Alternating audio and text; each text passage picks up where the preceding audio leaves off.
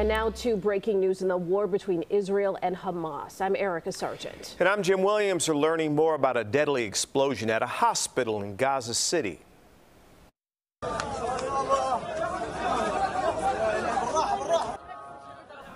This was the chaotic scene outside the Al-Ali Baptist Hospital this evening. The Palestinian Health Ministry says at least 500 people were killed. Hamas blames an Israeli airstrike and claims many of the victims were seeking shelter. Israel's military says a preliminary investigation shows the explosion was caused by a failed Islamic Jihad rocket launch. In protest of the hospital incident, Palestinian President Mahmoud Abbas canceled his meeting tomorrow with President Joe Biden.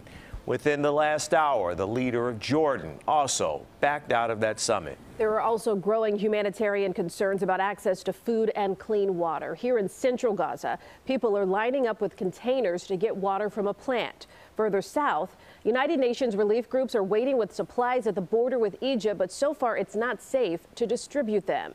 And still no word on the timing of an expected ground invasion by Israeli forces. They are conducting training exercises right now in southern Israel. The U.S. military has also increased its presence. A Marine Rapid Response Force is headed to the area to provide communication and intelligence support and to send a message of deterrence to Iran and Lebanese militant group Hezbollah.